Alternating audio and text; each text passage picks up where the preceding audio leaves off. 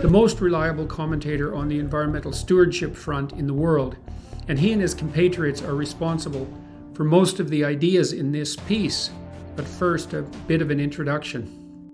We have a responsibility to ensure that our short-term activities do not compromise our futures by, for example, compromising the viability of the natural systems we all depend upon.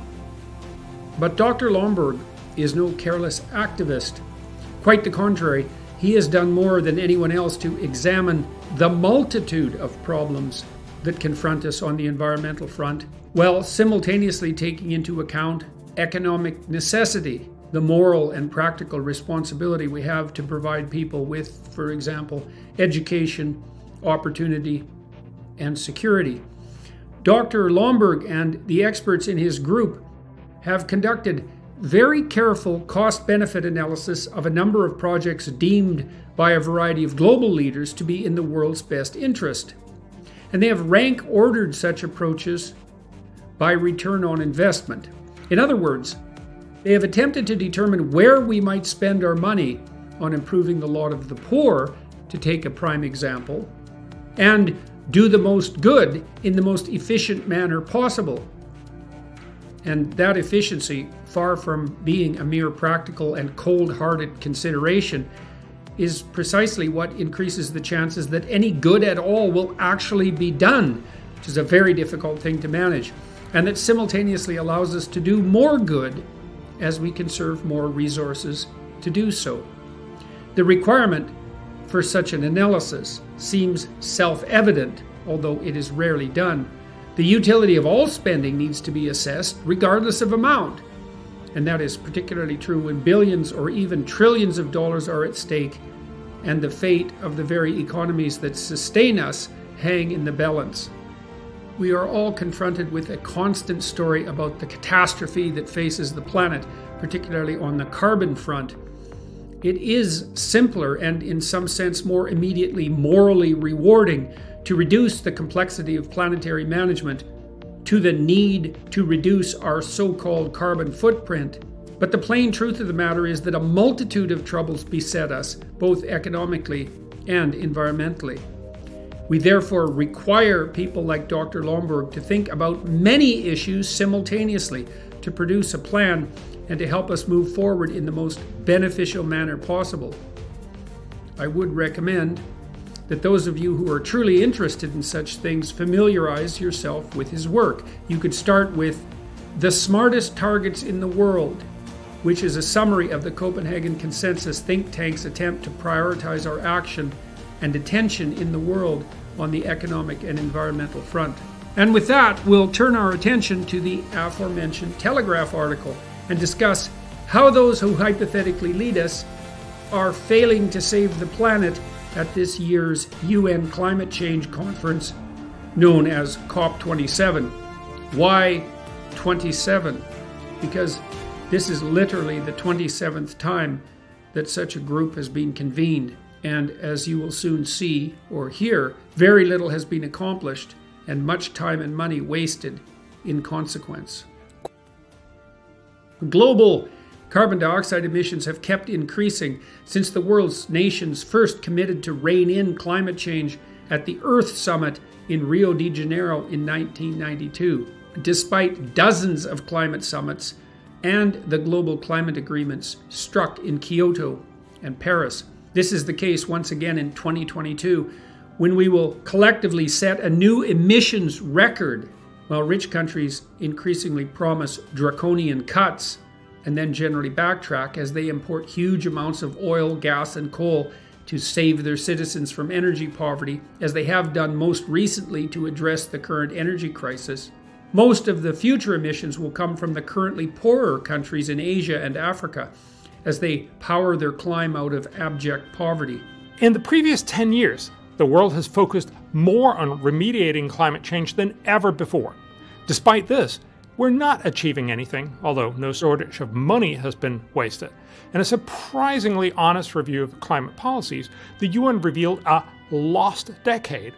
The report found that it couldn't tell the difference between what has happened and a world that adopted no new climate policies since 2005. Consider that.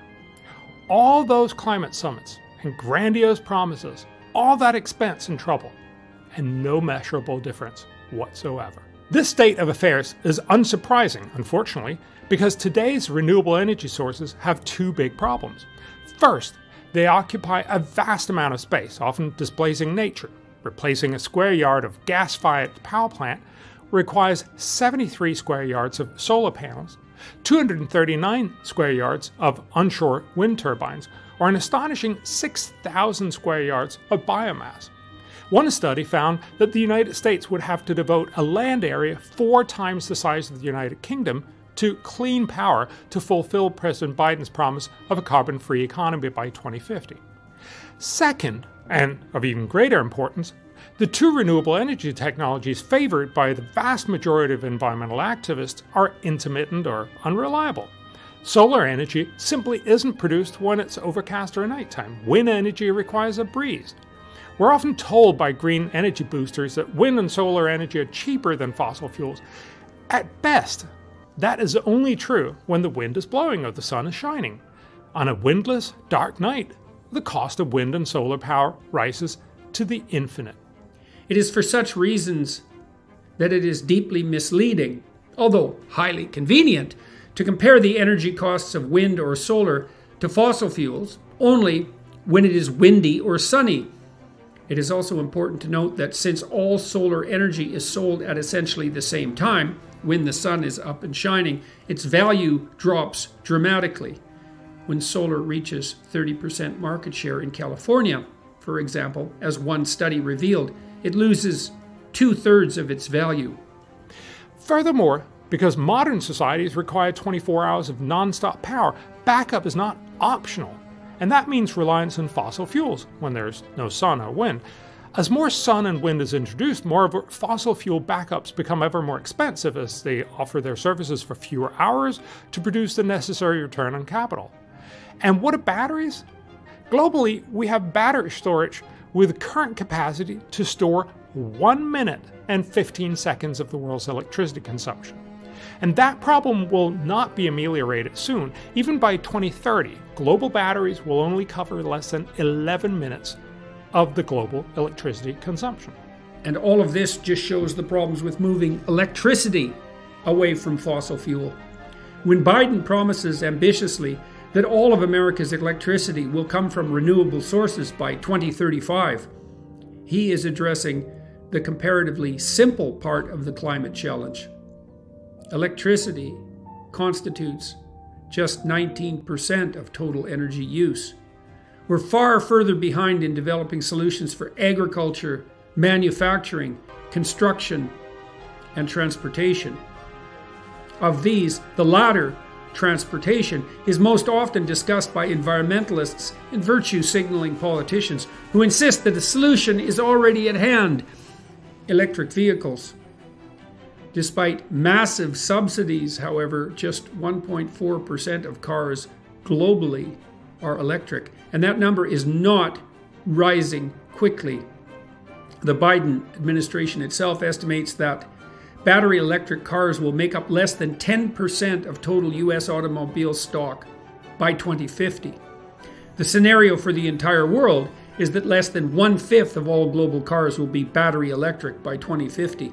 We should remember as well that we simply do not yet have electric tractors or heavy trucks or airplanes or ships